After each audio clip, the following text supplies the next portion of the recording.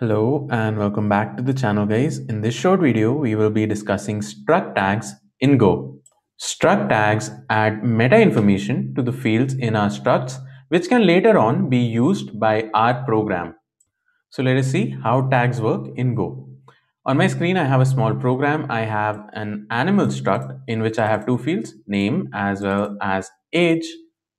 And in my main function, I am creating a variable of type animal. The animal is cat and the cat is 10 years old. And then I'm simply printing the type and value of the variable a, which is main.animal. The name is cat and age is 10. Now I will be introducing some tags for the fields of the animal struct. Now suppose I want to say that the field name is a required field and can have a maximum of 10 characters. How do I do that by using structs? I simply put two backticks here, and within the backticks I say required, and then I say that max underscore len colon, and then I use double quotes is 10.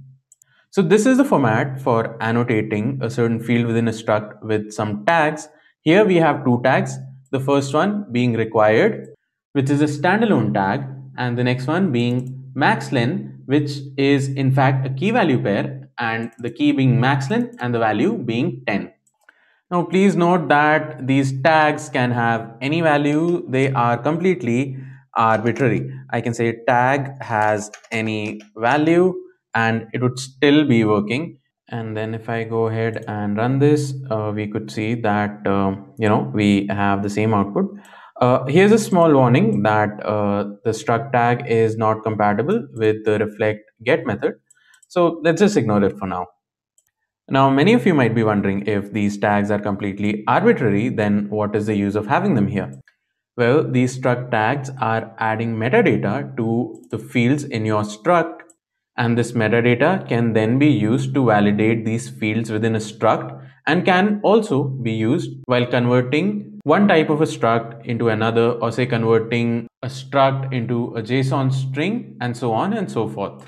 We will see the JSON example shortly, but for now, let us see how do we work with tags in our program.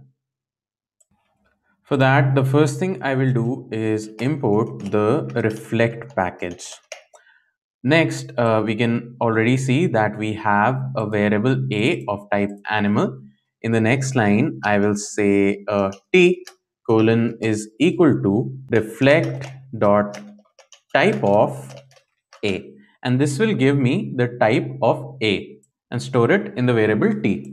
And to show you, if I simply print the type and value of t here and I run this program, well, we see that t has a value of main.animal and a type of a pointer to reflect dot rtype.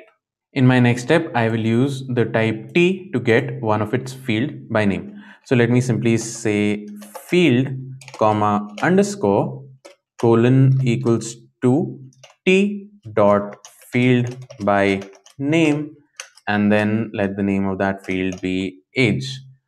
And I will simply change the print statement to printing the field dot tag. When I try to run this, we see that the field dot tag is of type reflect dot struct tag, and it has a value of tag has any value, exactly the value we gave it here. Let us now repeat the same thing for the name field as well. I'll simply copy the code from above and paste it here. And when I try to run this, okay, we should use a colon equal to here.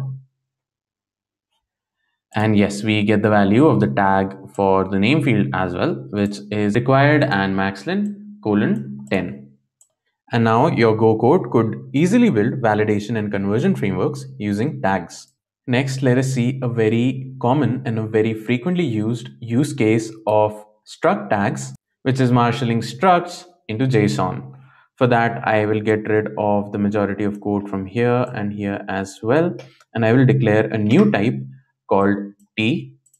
You can see that type T has four fields, F1, F2, F3, and F4, all of which are of type string. And we are also able to see all of the tags associated with each of the fields. The first one says JSON colon field 1. The next one says JSON colon field 2 omit empty. And the last one says JSON colon and a hyphen. And don't worry if you don't understand this, it'll be clear just in a minute by seeing an example. The next thing I'd like to do is create a variable of type t in my main method, and also I would like to import a package encoding.json and get rid of the reflect package. We can see here that field 1 has a value of v1, field 2 is empty, field 3 has a value of v3, and field 4 has a value of v4.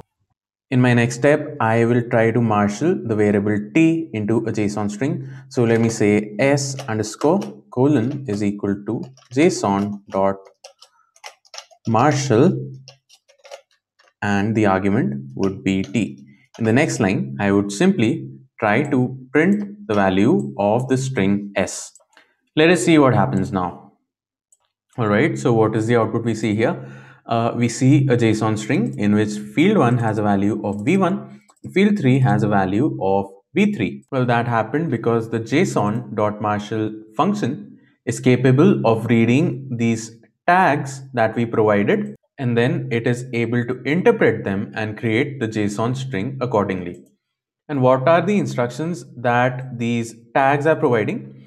Well, for the field f1, we are telling the json.marshal function that should be represented by the key field1 in the JSON string. Similarly, f2 should be represented by the key field2, and f3 should be represented by the key field3.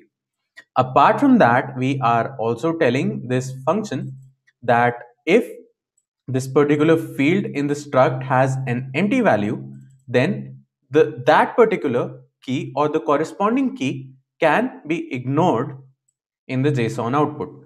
And for F4, we are simply saying that this field always has to be ignored in the JSON output.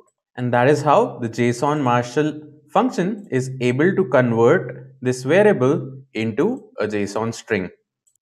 And that's all we wanted to discuss about struct tags in Go.